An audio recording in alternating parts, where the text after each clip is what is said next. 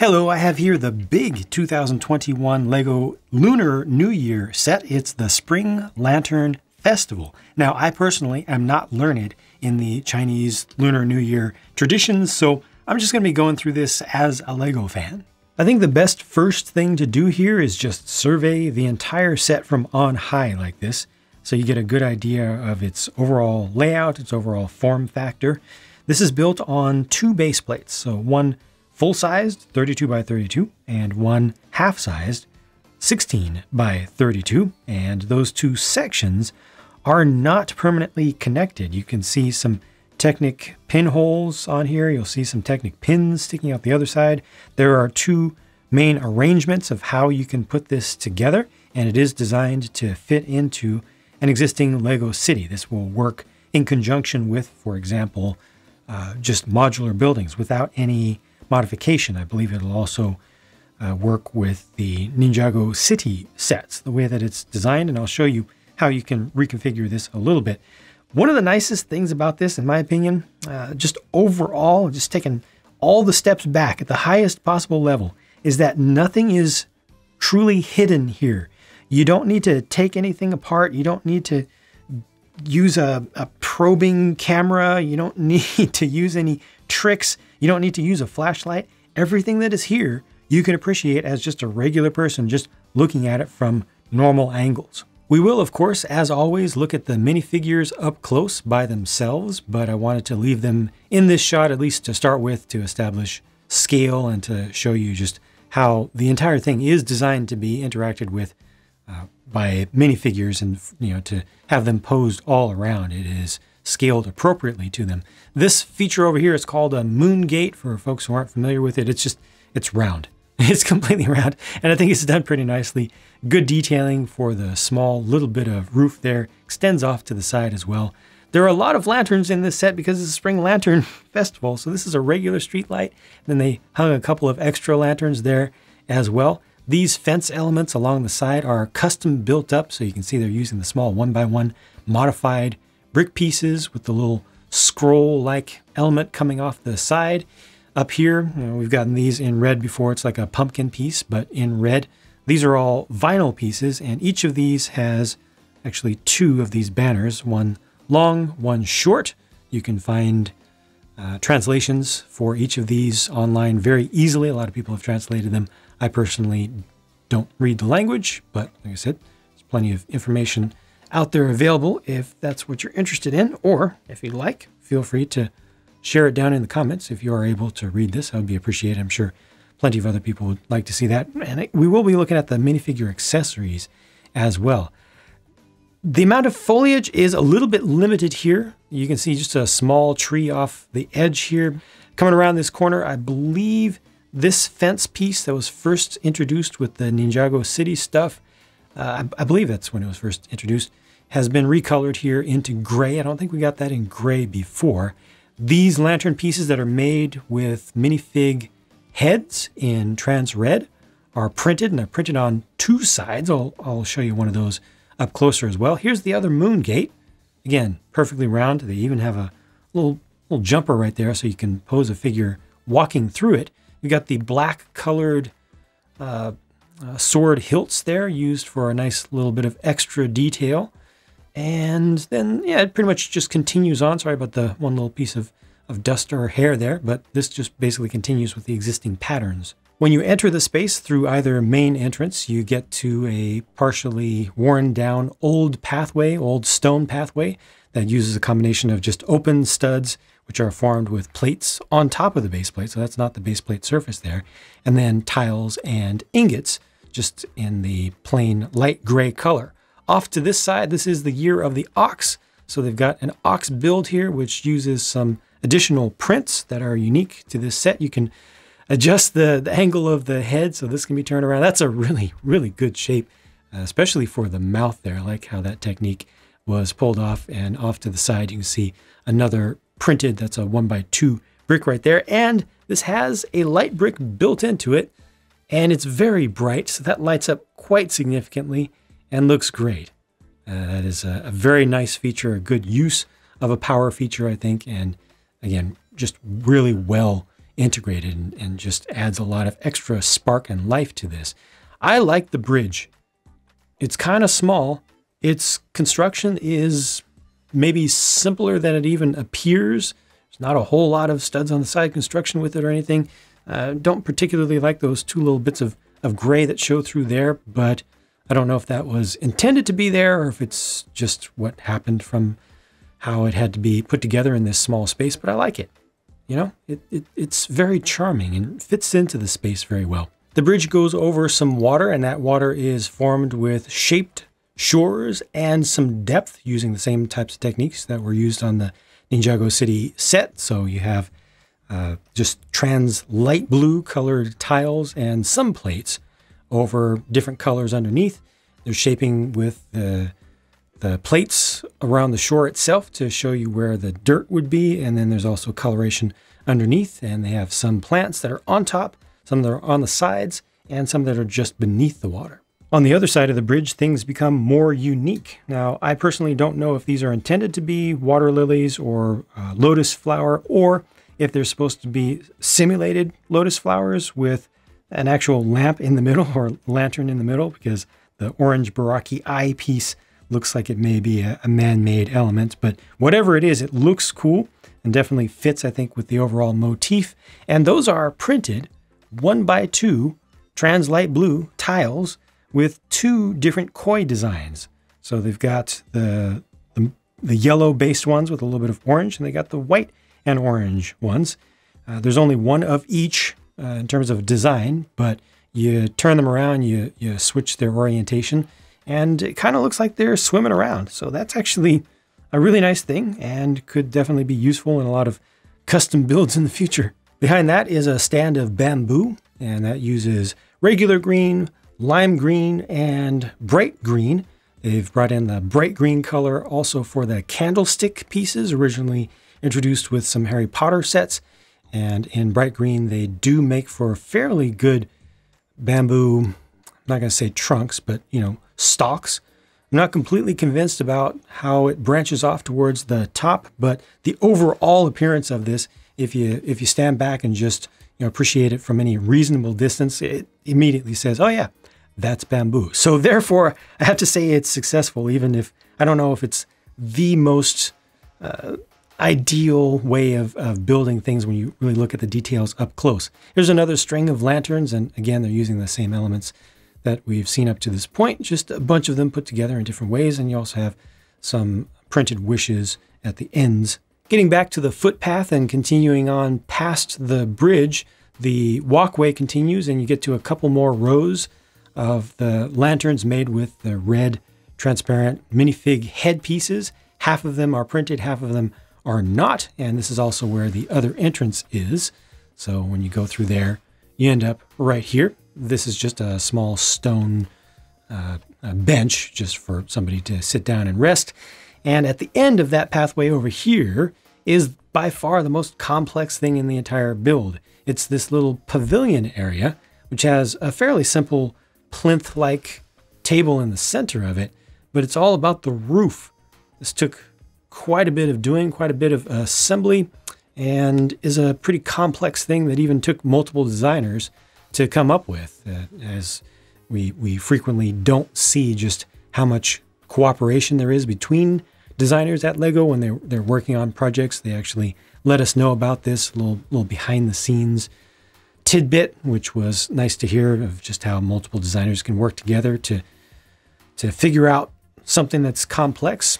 You would think that something of this shape would be easily doable, but it's not just the shape, it's also the size, the scale, making it work for minifigs, you know, not being too oversized, and also being able to close up the edges and not have big gaps.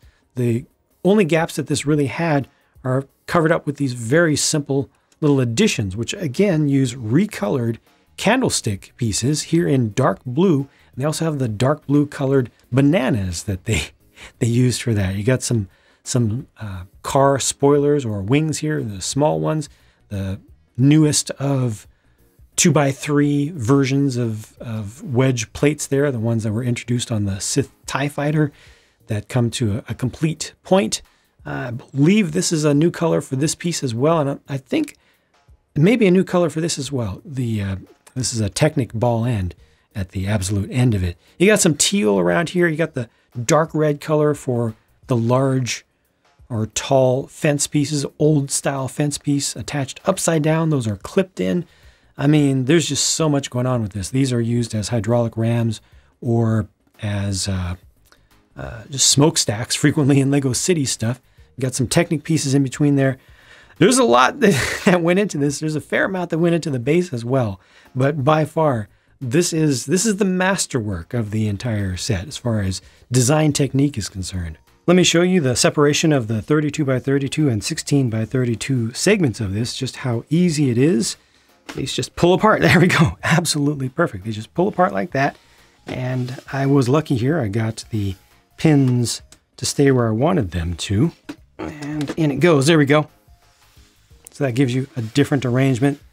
Puts the pavilion on the other side. Really makes it feel almost like you've got a mirrored build here, even though it actually isn't.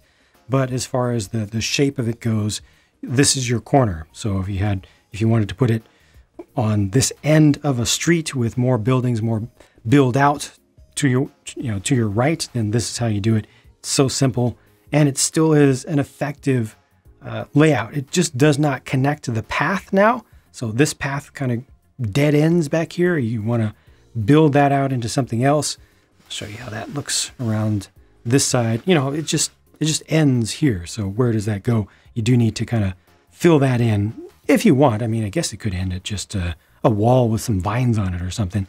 But the other part, though it is not connected with the pathway and does have its own little section off to the side, like this is so short, it doesn't really feel like it's trying to be a full pathway. It's just a little bit of extra paved, old school paved off area. And it's mostly just the entrance to the pavilion of this entire plaza area here. So this is the walk over the water or the bridge entrance, and this is the pavilion entrance, and it works. It's also critically important that I point at the yellow frog under the bridge. So looking at minifigures and minifigure-like things, this one is basically intended to represent a mannequin or something like that with a lantern for a head. So in universe, this would have a bright lit up head. It's unfortunate that we do see the black mark on the minifig neck through that head. Otherwise, it would be much brighter looking. For example, when you look around the back, that's just a much better appearance. It kind of looks like a pomegranate seed there, but this is a nice, unique print for this year. Speaking of unique prints for this year, here's the official merch, the official 2021 year of the Ox hoodie, and it's a gender-neutral torso. Thank goodness. So it's used on both of these characters here, and you can swap them onto whoever you want. The guy on the left has a bubble milk tea. I don't see any tapioca in it, but I think the overall design there is pretty good. Got a selfie stick there on the right. And there's another new print for 2021 that I will show you after I show you the backs of these figures. No alternate face there. No alternate face there either. But that's a new print for the phone. So I'm glad to see more variety for phones. And there's another one there now on the right with that 1x2 orange print. And I say, bring it on, please, Lego. More and more and more different options for mobile phones. For the longest time, we had like one. We should have a lot of variety, and this has just increased that dramatically. Now, speaking of variety, look at these torso prints. Okay, the one on the right is a little bit simple, but it's not a particularly common color for just a regular figure torso. On the left, there's a lot of detail in that print, and this guy has arm print. That is shocking for something that's not a licensed set to get some nice arm printing. That is good. I appreciate it very much. One thing that I don't appreciate very much here is that the face of the guy on the left is not printed all that well. Maybe you don't see it. It depends on what device you're looking at, but full screen, big screen, it's just not as opaque as it should be. It's a little bit weak there. It's not intended to be like that. It's just the production work wasn't that great, but it's not terrible. He also has an alternate face, so that's good. Here are a couple kids, and yes, these are full-on kids with the shortest legs that do not bend. A lot of people want those legs to go away entirely and to be replaced by mid-sized legs, but mid-sized legs are noticeably taller than these, and this is just the official way to get smaller children that aren't babies. The print on the left will certainly be loved by MLP lovers the world over. And on the right is a comic Monkey King print, which is really cool to see. And yes, I am aware that the Monkey Kid theme exists. That is the Monkey King right there in comic form. I like both of these torso prints. I also really like the colors for the legs, because you got short teal on the left and short dark green on the right. Uncommon colors in general, and especially just special for the short version. This is the thumbnail clickbait face on the left. That one's printed pretty well. Alternate face for the kid on the right. And this is a perfect opportunity to show you the printed trans red minifig headpiece. I'm gonna blow out the brightness a little bit so you can see the print itself. It's not consistent from one to the next. The gold, like, it's a little bit patchy there, but you can see it's just an ox, and it has a little bit of decoration on the back of it as well. And it is based on a Lego design. You see it has a stud on the back of it, so that's pretty cool. And again, it is printed on both sides. And here's the last minifigure. He is stuffing his face with the food in that bowl. That is a printed 1x1 round tile that's just sitting in there. So if I turn this around and shake it a little bit, it'll actually fall out of the bowl.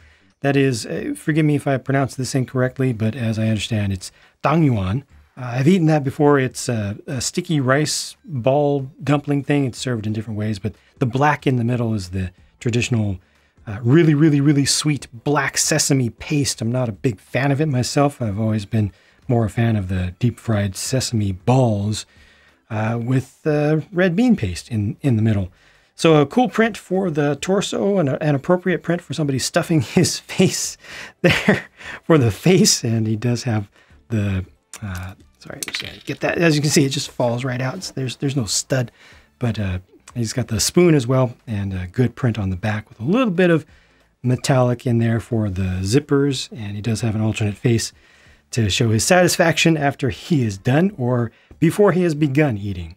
And here's one additional minifig accessory build. It's a little toy rabbit that, as I understand, would also have a light inside of it. And I think it's supposed to just have just wheels on the base of it, and then you pull it along with a string.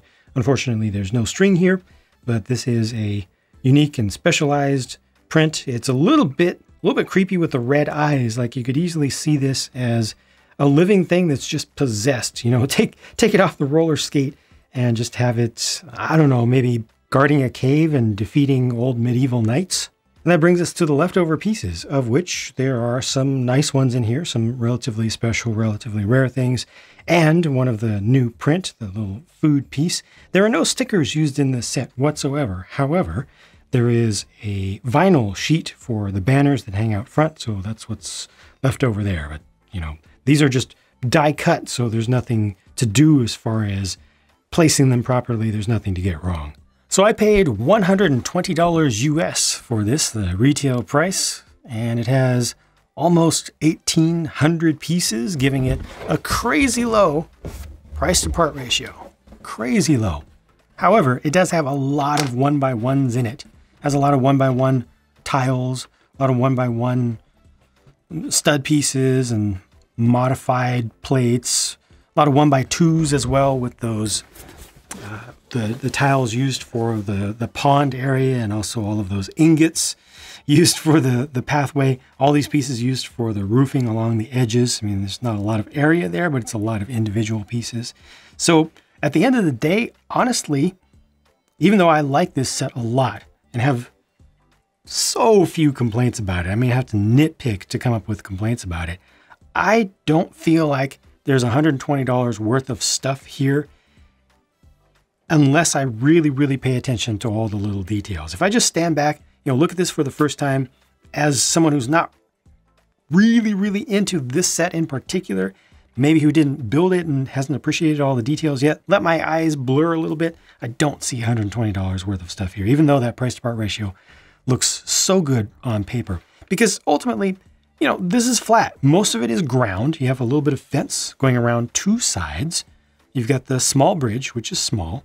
The ox is nice, and it does have the light brick. Okay, we got to give them a little bit of credit for that. And then you have this very nice pavilion over here. It's still not huge. You know, it's not a major building or anything. There's some foliage, some small details, but you know, it's not like this is a 32 by 48 space with a building on it. It's mostly ground. That said, again, the ground itself is built up. You've got a lot of depth. You got a lot of layers in there for the pond and the shore of the pond as well. So I get it, right? I built this thing. It took almost 4 hours. I know what's here. But when I step back and think about value, price to volume of stuff ratio here is not good, right? Even though price to part ratio is amazing. That said, I like it. I like the set. I like almost everything about it completely, without caveat. I wish that it was more like $100 US personally. That would feel like a premium price, but a lot more reasonable to me for this amount of stuff that I'm looking at here in front of me. The prints are great. Recolors are really nice. The building techniques are fantastic. Did I mention the prints? The prints are fantastic. And you know, oh, also the ability to reconfigure it, that was great. That was a little bit of extra fan service there. The ability to change the side that the corner is on. Really, really good work there, and will make this a lot more useful in its default build for a lot more people.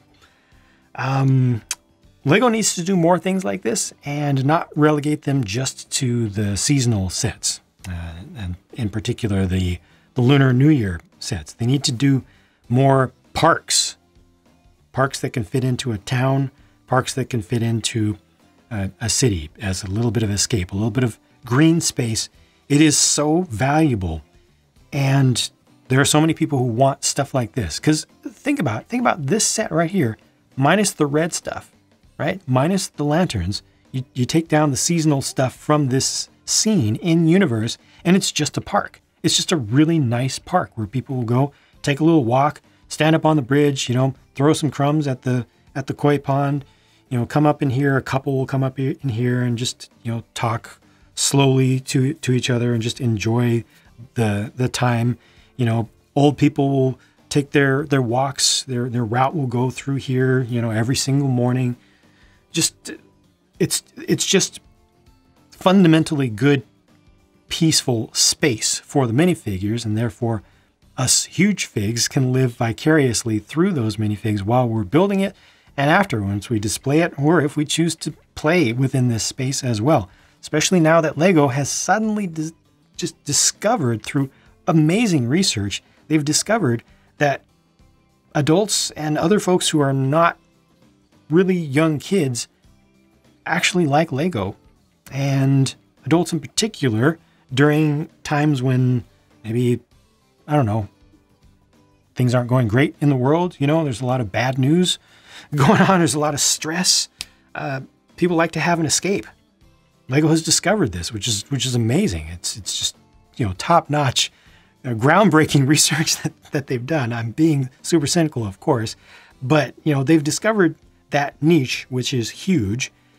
They should exploit it, in my opinion. They should do more parks, green spaces, just nice scenes, and make them minifig compatible in particular. It's nice to build up stuff that is realistic scale, like the bonsai tree was, and you know, some of the flowers and stuff like that. But I think most of the charm of Lego is in the minifig scaled stuff and the minifig compatible stuff that comes with minifigures, because then people can have an even more direct personal connection with the space and with the builds. So more of this, Lego, please. Keep the prices as low as you reasonably can. I know you got to make money. I know that Lego employees have families. They need to, you know, buy food for their children. They need to pay rent or mortgage or whatnot. You know, business is not intrinsically bad just because it exists, but the more people who can afford good Lego sets, the better, as far as I'm concerned. So I'm always going to push for reductions in prices and keeping them as low as reasonably possible.